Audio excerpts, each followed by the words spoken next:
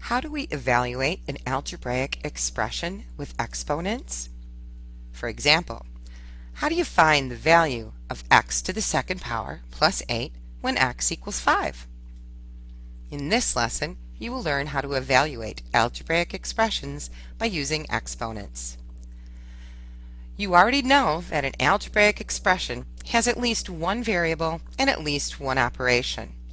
On your screen is an example of an algebraic expression.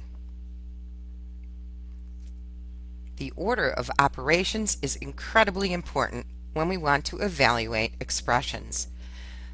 The first step in the order of operations is to do everything in parentheses first. Step 2 is exponents. Step 3 is to multiply or divide from left to right, and step 4 is to add or subtract from left to right. Today we're going to focus on step 2, exponents. A common mistake when using exponents is to multiply the base number by the exponent.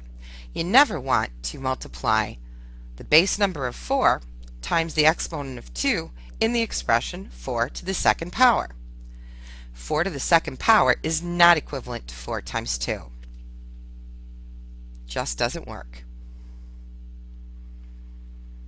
Okay, on your screen you see an algebraic expression that's written in word form. I have 5 squared minus a number. Remember back when we were talking about exponents of 2, we said that they could also be written as 5 squared, or 5 to the second power. In this instance, we know that we're going to be taking 5 and squaring it, or putting it to the second power, minus a number. And to substitute a number for a variable, I use the variable y. So 5 squared minus a number is the same as 5 to the second power minus y. Y is the variable. What's the value of the algebraic expression x squared plus 8 for x equals 5? This is the example that was given on the very first slide of this lesson. Let's take a look at x squared plus 8. Well, what does x squared mean? Well, it means that x is used as a factor 2 times. X is our base. So if I want to write the expanded form of x squared, I could put it in parentheses, and I could say that it was x times x. And then I would add 8 to it to make the rest of this algebraic expression complete. I need to use substitution now. For every time I see x, I'm going to substitute the value 5. When I substitute 5 in, I look at the expression now and I have the quantity of 5 times 5 plus 8.